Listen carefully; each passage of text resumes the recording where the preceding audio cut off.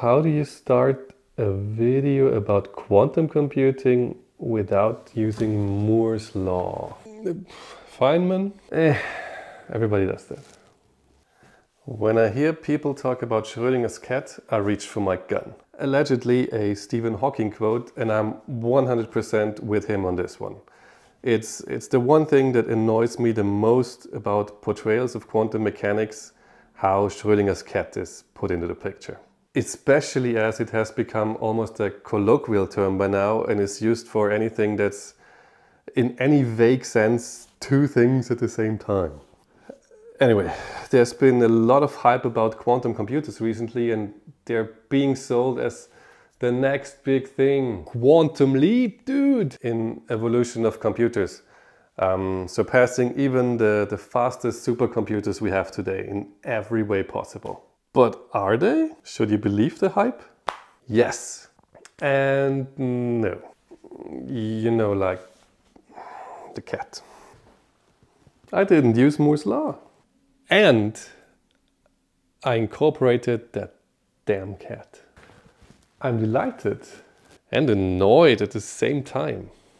Almost like Moore's law, you ask? Perfect choice. That's the best introduction to quantum computing. Quantum computing has always been a topic that's somewhat close to my heart because I wrote my master's thesis on it, more specifically on entanglement distillation and quantum error correction. So it was always clear to me that when I was writing the list of topics for this channel that quantum computing would have to be one of the first videos. First up, I've chosen the title of this video very deliberately. So it's Potentials and Promises of Quantum Computers and not How do Quantum Computers Work.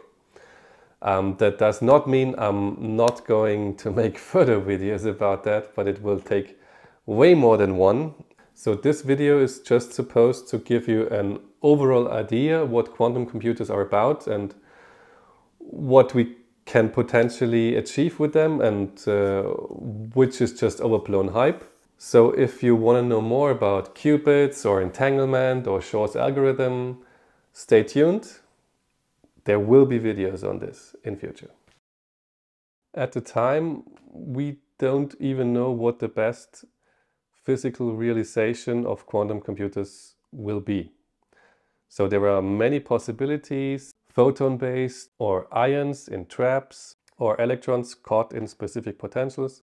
There's lots of possibilities and all of them have advantages but also issues. The main problem is you want quantum computers to be quantum, so they will have to retain their quantum properties, and in order to do so you have to isolate them really, really well.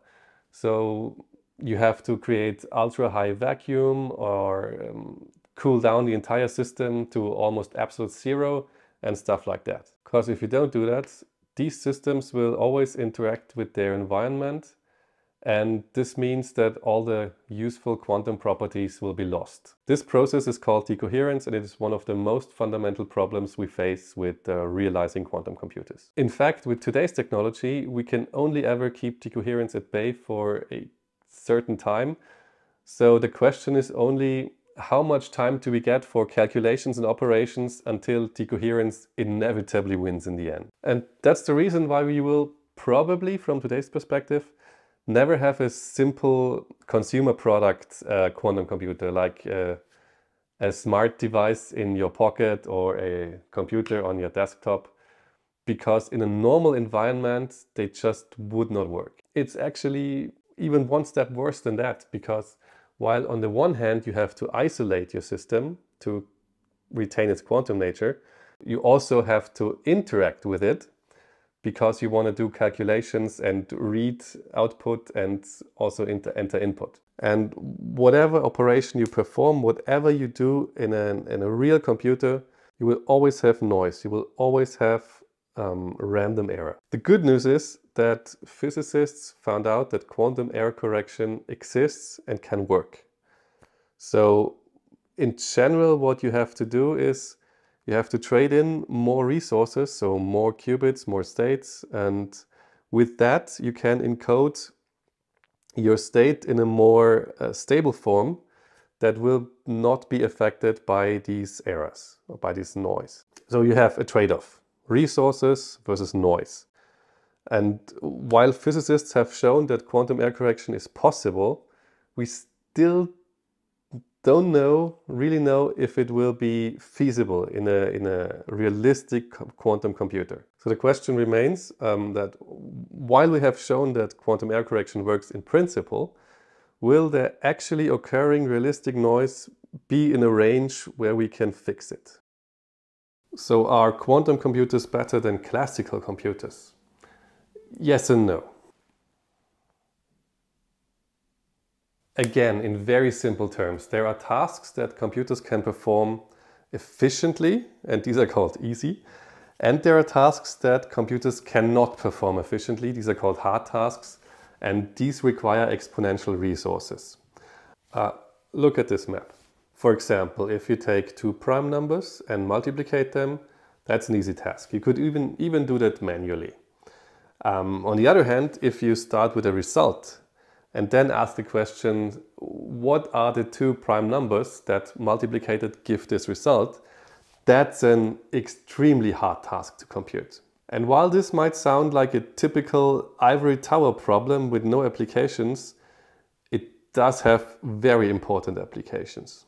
Actually, the fact that prime factoring is so hard to do is the basis for our most commonly used encryption algorithm called RSA. And this is used to encrypt all manner of data from credit card information, emails, and all manner of data stored by corporations, governments, etc. Back to the problem map. Now, it has been shown that some very, very specific problems that are hard for classical computers are actually easy to solve for quantum computers.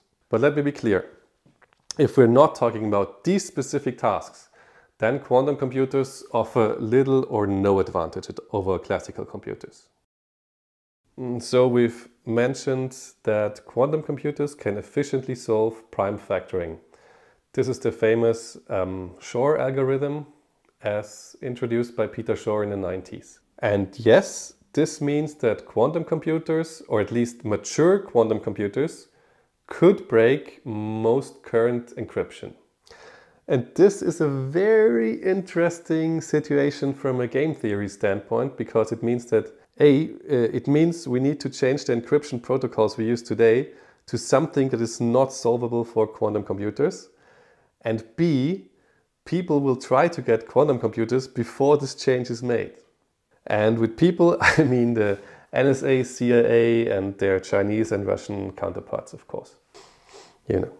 And this is certainly the main reason why a technology that is so immature in many respects has gotten so much attention, because there is so much to gain right now.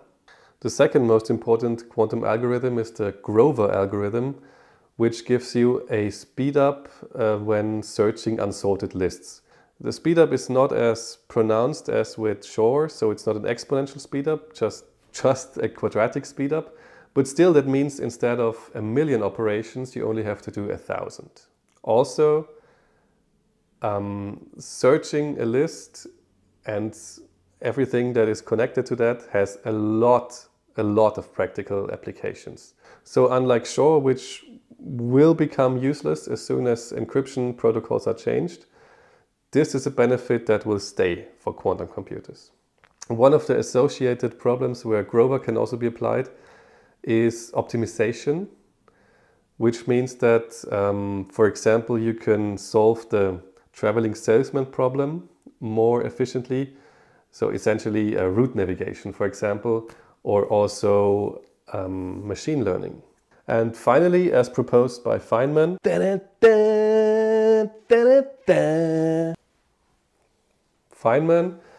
in the 80s, if you want to simulate quantum systems, you can only really do that efficiently using quantum systems. And this has many applications, for example, in material research or battery research, which at the most fundamental level are quantum problems. What's left at the end of the day? Quantum computers can break encryption until RSA is phased out. They're good at sorting things and optimization, and they can simulate quantum systems because they are quantum systems. Of course, there's always the hope that as soon as we get bigger quantum computers and more people are involved, that we can find more advantages and even more powerful algorithms. But for the time being, that's the picture. Quantum computers are extremely effective at some very specific things and not a big advantage in everything else. We cannot say at the moment whether we've only scratched the surface and there is way more waiting for us, or maybe we already know the most important and fundamental bits and the applications for quantum computing will always only be narrow. So quantum computers might either be the next big revolution in information technology or just a useful specialist application. Or both. At the same time. No, this nonsense has to stop. We're done. Cut.